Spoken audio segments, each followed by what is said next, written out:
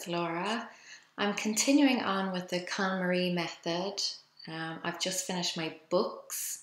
There will be a link in the description box to a post that I'm going to write that will just include before and after photos of my book collection. It took me about 45 minutes, a very quick process for me. I don't have that many physical books. I do read some ebooks, but the main reason I don't have a large collection of books is that I prefer the library. And my mother is a librarian, so that definitely helps. I send her a message anytime I want a book and she checks it out for me. She's very good like that. So a lot of my books I would read and then return. And I have no problem doing that. There have been a number of instances where I have loved a book so much that I've then gone out and bought a physical copy for myself. So usually most of my books, like I said, borrowed, returned. Occasionally I will love the book so much I will go out and buy a copy for myself. But a very small selection, because a lot of them are library books. I did include magazines and catalogues in this category, but even with that, it was still quite a small category. So 66 books, including magazines and catalogues, I had in total. A very small collection, given that I'm a huge bookworm. I included everything in that. I went through everything at once.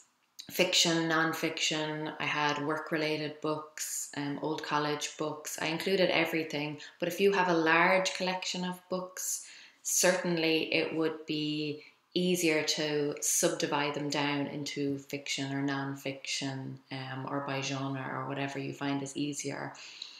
In terms of work-related books, I had a lot of law books. I got rid of ones that were no longer relevant. If the information in them was outdated, I got rid of those. If it was on an area of law that I don't practice in or I don't practice anymore in, I got rid of those. If the information in the book was easily available online, or if the book was more of a kind of a beginner's book or a foundation, a basics level book, I got rid of those. So I did get rid of quite a large number of my work-related books. I also had some old college books from when I studied French philosophy and anthropology. I loved those subjects and I loved studying them at the time. And I held on to a lot of the textbooks. But realistically, I'm not going to reread those books. So I did get rid of most of those. I held on to maybe 2 or 3 that I really, really love. One in particular is no longer in print, so I kept that. But most of them, most books I got rid of. Well, maybe not most, a little over half. I started with 66, as I said, and I finished with 31. So a reasonably quick category. I suppose the only negative maybe was that because my collection was already so small, it didn't make that much of an impact in terms of the physical space I had left over afterwards, or the sheer mass of stuff I was getting rid of. Like with clothes, when I went through my clothes category, there was so much stuff I was getting rid of. It freed up so much space that really was, I suppose, the wow factor. With books, not so much. Started with a small collection, finished with a slightly smaller collection. In terms of space left on my bookshelf, it doesn't really have the same impact. But it was a nice category to do. It was quick and easy, 3/4 of an hour from the time I started pulling them down off the shelves to the time I put them back on the shelves. I followed the method closely in the sense that I didn't open the books. She doesn't recommend that you open the books because you can easily then start reading them, and that would definitely happen to me. I'm a massive bookworm. As soon as I would open a book, I would get sucked into it. So I didn't open them. Also, I included, as I said, magazines, catalogues.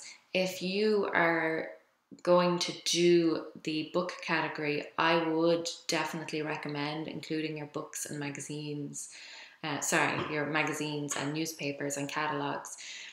I thought I might leave them until the later category, and I know some people do that, or a lot of people have wondered whether you should include them with books or include them with the next category, which is papers. I would recommend including them with books. For me, I suppose my book collection was small, so it was easy to incorporate them into that, whereas I know that papers will be a much bigger category to go through, much more daunting. So I included magazines and newspapers with books. It made the process a lot easier for me, and I think it would make the process a lot easier for you.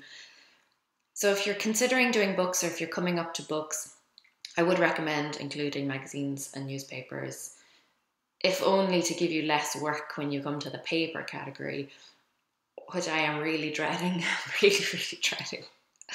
With clothes and books, they were contained to a certain extent in certain areas of the house, whereas papers are just absolutely everywhere. They're in the office, the kitchen. It just includes so many things. So I would definitely recommend getting as much out of the books category as you can to lighten the load when you come to papers. But yes, for me, very easy category, didn't have to subdivide or anything. But the trade-off being that I didn't have the same impact, it didn't have the same positive impact that the clothes category had, in terms of physical space and maybe the mental space that I talked about in the previous video. But it's done. I'm following the method. I still find it very useful. Still plan on continuing, even though, like I said, I am dreading papers. But continuing on, very pleased with my progress so far. Definitely making an impact on my home, and I would highly recommend it if you're thinking about doing it. So if you have any questions about the method itself or how I do it, or you want me to clarify something, please leave them in the comments below. Also, let me know if you're in the middle of the method or if you've finished it. Please fill me in with how you found it. I would love to hear stories about how other people are getting on. I know some of my friends are doing it, and I love hearing their stories. So it'd be really, really nice to read kind of reviews or progress updates from other people. But I hope you found this video helpful. This is definitely my quickest video so far. I will definitely continue. Like I said, my next video will be on papers. I probably won't be nearly as enthusiastic in that video, but continuing the process, doing well, and I'm really pleased with how things have gone so far. So fingers crossed papers won't be as bad as I am currently imagining it will be. But thank you for watching, and leave any feedback or comments below. Thanks guys, bye.